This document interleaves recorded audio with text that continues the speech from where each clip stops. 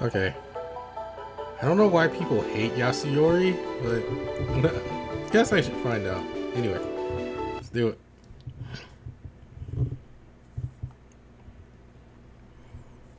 He's supposed to be straight-laced. Well, he's a straight arrow, I guess, so...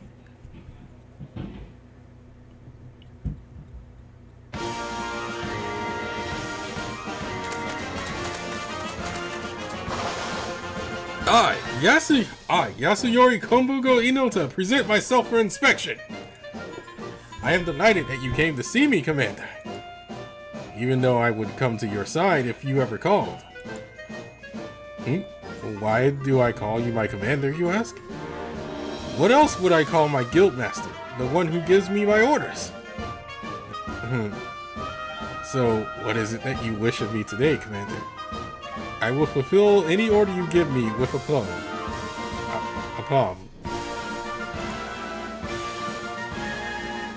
This beautifully wrapped package. Don't tell me there's an explosive device inside!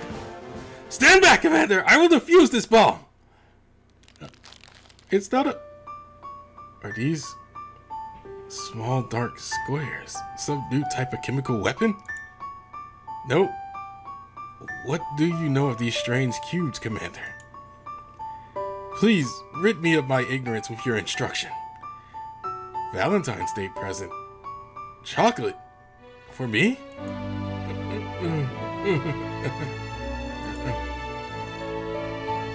I apologize, Commander. I did not mean to insult your gift with my incredulity. I am hardly worthy. I did not think I would receive such a gift from you. But the situation is what it is, and like any good soldier, I will adapt. Oh, jeez.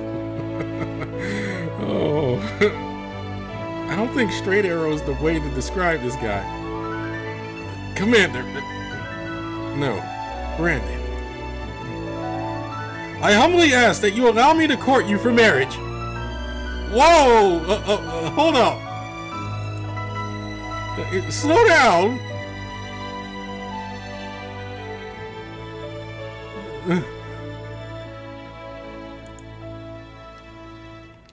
I am moving too fast? Oh, I see. It appears that in my delight, I jumped to a hasty conclusion. If there is anything I can do to repay you for this gift, name it, and it will be done. Please order me, Commander.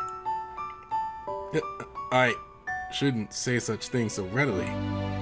Why are you angry, Commander?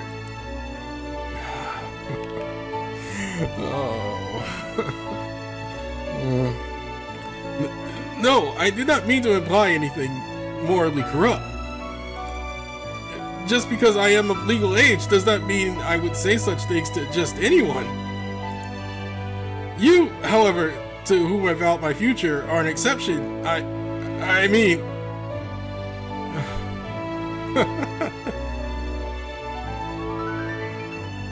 It appears I have dug myself into a hole too deep to climb out of, and now I sincerely wish someone would bury me in it. Oh. Oh. That was adorable. Even for him. Oh.